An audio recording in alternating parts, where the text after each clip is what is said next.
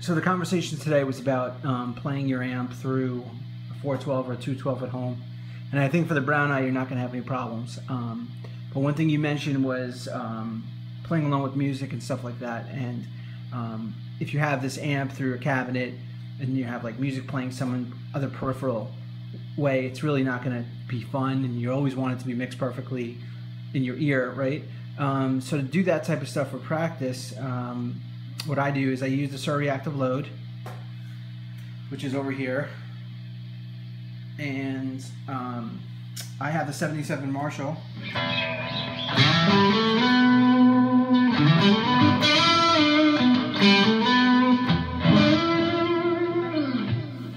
Hooked up to it, and it doesn't have a loop, but it doesn't matter because the Surrey Active Load gives you a line level signal, so you can do all types of things and put, you know, effects after the load, you know.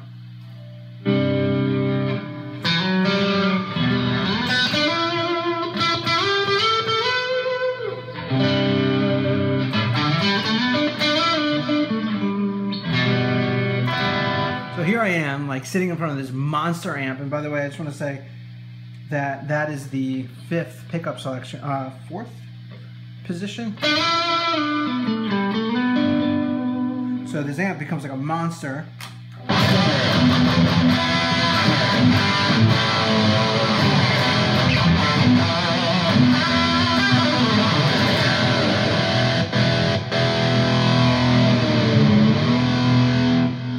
So, you know, I'm able to just enjoy these amps like they're amazing modelers, but you get the benefits of, you know, a real amp and the feel, the touch, the tone, and everything. But what's happening here, I just need to explain, because a little level of complexity is that I do have my interface, and I do have Pro Tools, and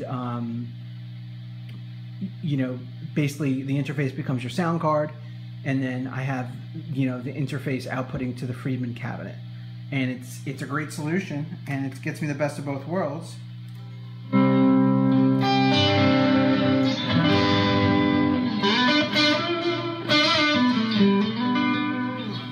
To practice and hang out and not have to worry about volume. And then the other thing is, now it's all set up, so if I want to record, put drums on, it all comes through the monitor. And then what I do is I put like an audio track of a song that I have in my iTunes library into Pro Tools, and I run it as a mono, you know, as like a mono file, and then I can jam over it and do cover videos and everything like that. And then even cooler is that the Friedman monitor has an output, so I can run the output of my entire Pro Tools studio mix into the Zoom camera. So so, you know, listen, I've tried everything, and I spent a lot of money trying to figure all this stuff out, and it's great to have a real cabinet, and it's fun, and, you know, you're gonna wanna, you know, have that experience. But I think ultimately, you know, having something like a load box and having the ability to run, you know, your amps at line level.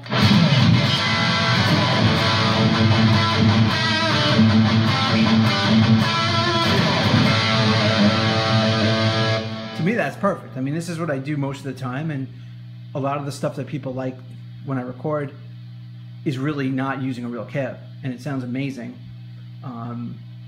So, you know, it works for me. It's just something to think about.